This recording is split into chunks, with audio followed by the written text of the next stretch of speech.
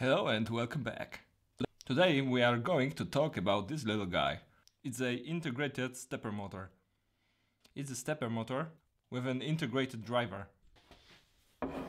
Compared to a usual stepper motor, this one has got a driver built in here and it doesn't need an external one. The standard one needs a driver to be operated and to work properly.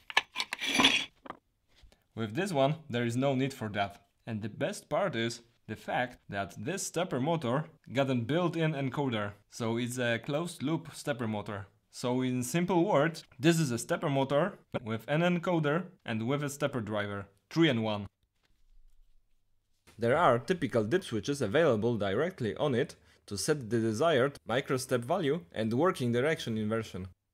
There is the power supply socket and the signal IOs.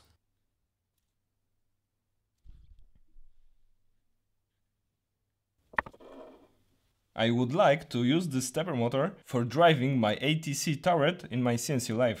It is built out of a stepper motor, an encoder and the stepper driver. Everything in one enclosure.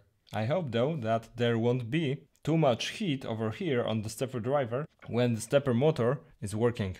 We'll see. I'm going to use it with the UC300ETH, which will be the heart of my CNC lathe. I'm going to set it up as the B axis, and it will be a rotary axis in my CNC machine. Let's do it.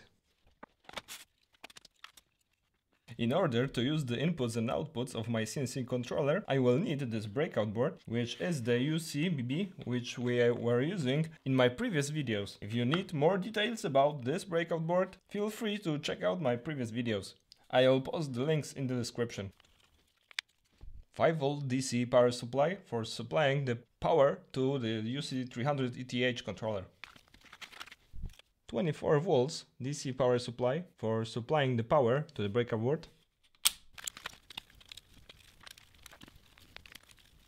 Now this is a power supply for the stepper motor. This got a 36V DC and this one will be used for my CNC project. The stepper driver of this integrated stepper motor can be power supplied with... Can't check out. Wait. I made a quick research. Actually, this stepper motor works within a range from about 20V up to about 48V. Higher voltage, higher possible speed. Lower voltage, lower maximum speed. If you don't need much speed, you can go with a lower voltage and you'll be fine. This is the operator panel, which I made recently. It's not quite finished yet, but today it will serve as our PC for simulating the CNC control. We will connect our computer, which is inside, with the CNC controller, and we will test if that motor works.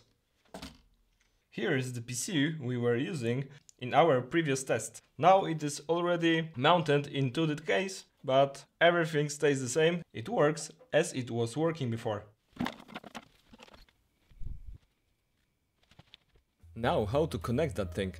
We've got the stepper motor with all the connectors and the power line.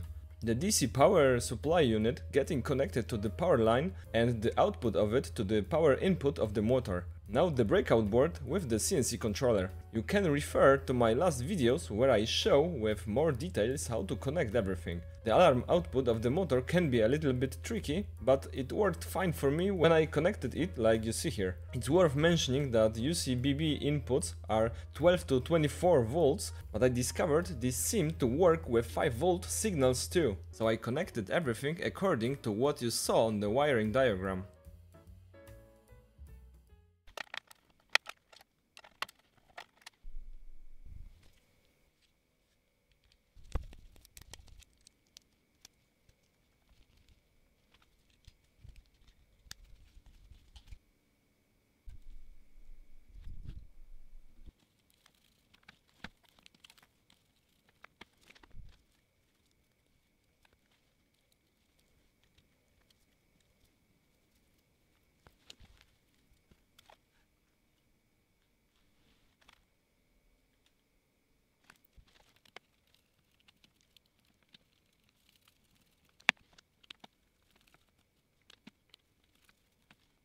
I set the diff switches to set it at 1600 steps per revolution.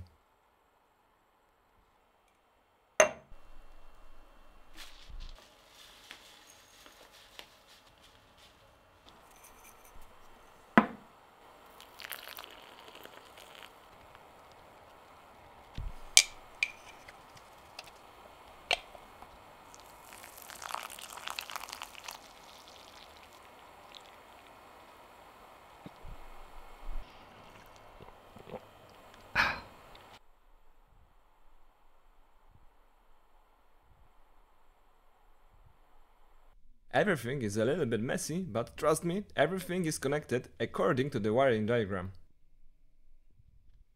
Now on the software side, setting the step and direction pins according to my connections. The limit pin will be the alarm signal out of the motor.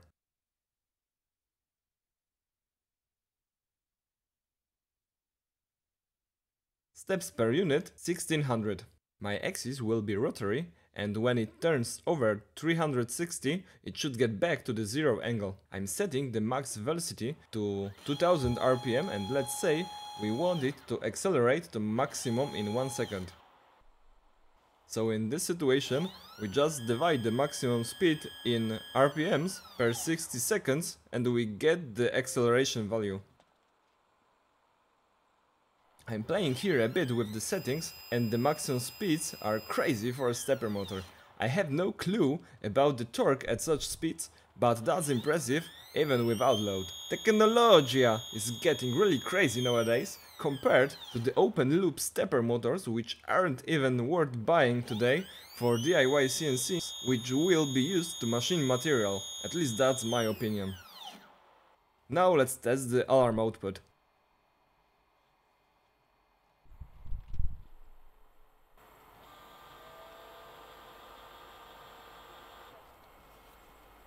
When I apply too much load on the shaft, the servo regulator tries to adjust the position, but after it is not able to do it for a moment, it gives up and sends the signal to the controller that it was not able to do it. The LED lights up on the breakout board.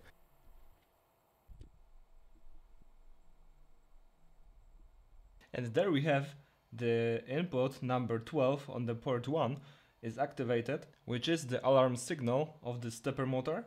And therefore the B-axis limit has been achieved, which means that the CNC control has recognized that there is a problem with the B-axis.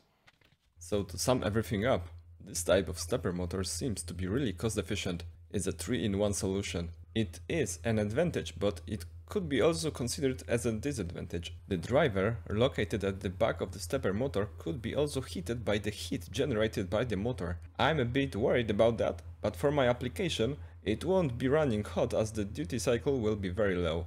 It won't be spinning much, it will be indexing the automatic tool change turret to the right angle once per some time. It is a closed loop motor. The encoder located in the middle between the driver and the motor makes it possible to generate less unnecessary heat, waste less energy and provide more accuracy. I think it is also relatively cheap comparing to a motor and driver kit. It cost me about $40, which is quite nice. I'm going to use it in my machine, so stay tuned to see it moving and ATC in one of my future videos. If you're interested, I encourage you to subscribe to my channel, leave a like and a comment below. Thanks for watching.